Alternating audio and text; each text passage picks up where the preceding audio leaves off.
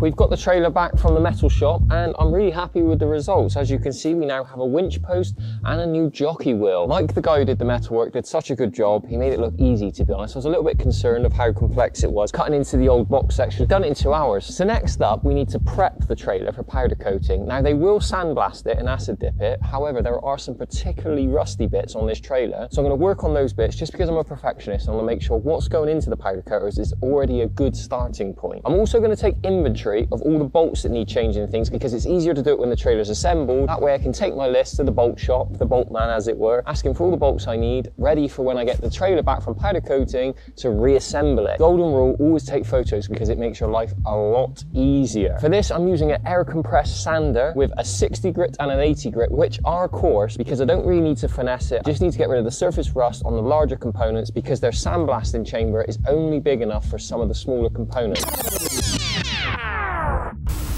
Yours is the trailer, isn't it? Yeah. That trailer, last time you gave me the trailer, it was in bits, wasn't it? That's not going to go in our oven. Is it not? That's way too big. The last time, obviously, we had it in parts, so we were putting on it. Come have a look, I'll show you. Okay, so a bit of an oversight and a bit of a fail. Phoenix alloys, who I used to do my extreme trailer, which is more of a flat pack style trailer, didn't actually inform me when I booked in the Yamaha one-piece trailer that it wouldn't fit in their oven or sandblaster, so this company wasn't going to be a goer. But more information on the company that I ended up going with will come later in the series. If you're interested in any of the tools I'm using, then the links are in the description below. So let's get into prepping this trailer.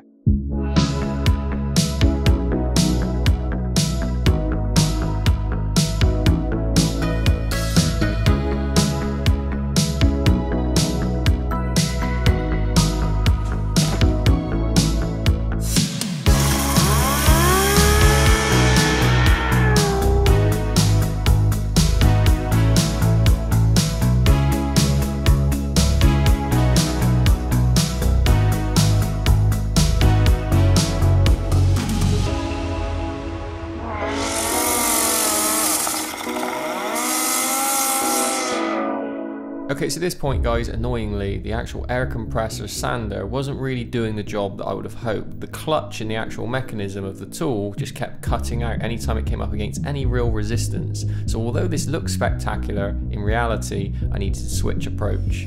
So my next attempt was with the good old drill and the actual wire wall heads. Now, this did work to an extent, but again, this is like 26 years old worth of rust, so I need something much more abrasive. We got there, and the classic saying does stick, third time lucky.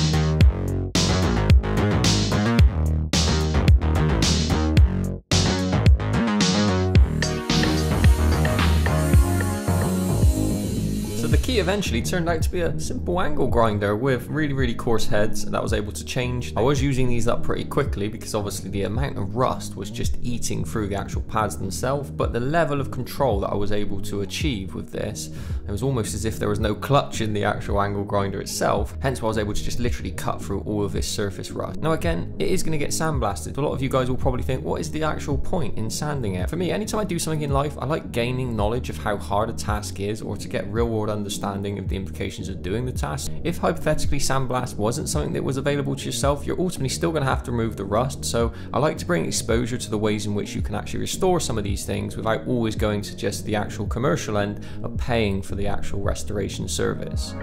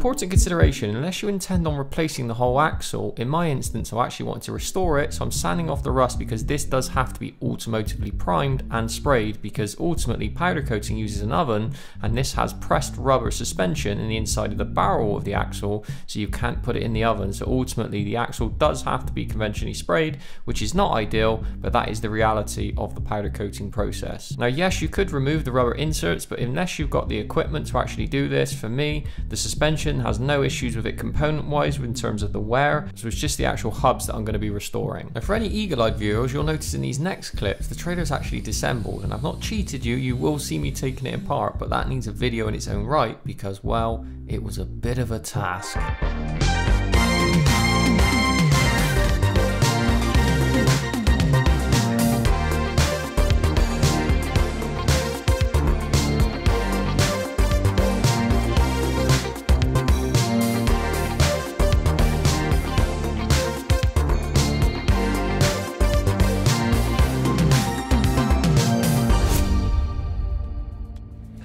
So we are 6 hours on, and well, it was a bit of a mission. I did really well with most of the areas, but some of the rust just was hard to reach. It is going to get sandblasted, so I'm not particularly concerned. However, if you were doing this for yourself, ultimately some of the areas you are going to have to actually sand down once the trailer is disassembled. However, the assembly, taking the trailer apart basically will be the next episode, and that needed an episode in itself because, well, that was a mission as well, but very insightful for you guys if you're trying to take apart a 26-year-old trailer. So before all you guys put in the comments about the galvanization effect and the fact that I'm actually technically removing the galvanization, to be honest guys, with a trailer that's 26 years old, if you want to remove the rust, then you're going to remove the galvanization. That's a given. Now in an ideal world, ordinarily you would get the trailer galvanized and then powder coated, but when I actually powder coated my DI trailer, I learned a lot about the implications of powder coating over the top of galvanization. It's not an exact science, although it's 2022. Hopefully there would be an effective way to do this right now. There's kind of a process called the gassing out process, but in all honesty, it varies from different powder coater to different powder coater,